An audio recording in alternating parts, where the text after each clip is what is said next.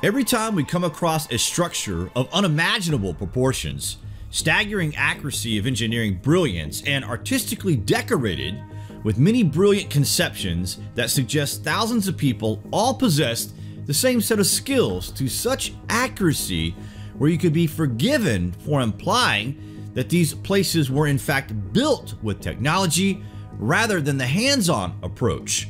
The truth, of course, is notably expressed through myth. The great deception was to place the truth within ancient text, and within these texts, the dots are joining up. In Hindu mythology, for example, within the epic Mahabharata, there is a machine that is described that could have been responsible for creating such places like the Kailasa temple, which is said to have been carved from the top to the bottom. That's impossible, right?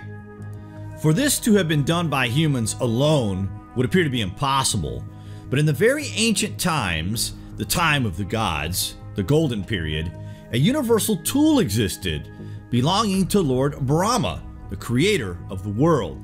This device is known as the Brahmastra. Just wait till you hear this. In Hinduism, the word astra means supernatural tool or weapon.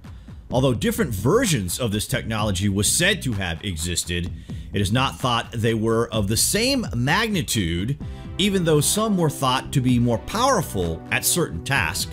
The intentions for each astra are varied from one god to another.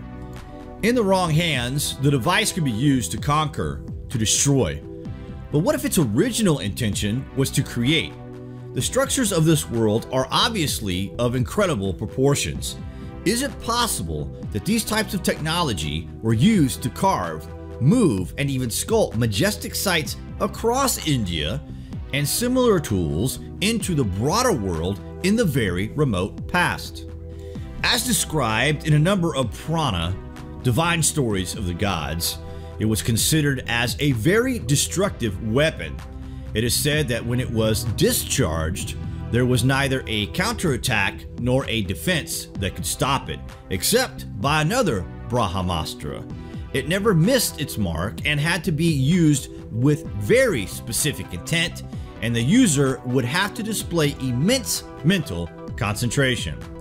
This description of a supernatural device is clear evidence of lost technology from a lost period in history. The Indian epic describes a war or a great battle. These astra tools eventually became weapons. Brahma was the creator, Vishnu the protector, and Shiva the destroyer. You don't need to look hard in India to see creation or destruction, but we also see preservation and protection. This could be a very fine balance in which the gods intended to stop the scales from tipping in any one people's favor. Just a thought. Interestingly, it is thought that Nikola Tesla also developed the technology described in the Mahabharata in the form of his death ray weapon. What do you guys think of the ancient technology described in these texts? Comments below, and thank you for watching.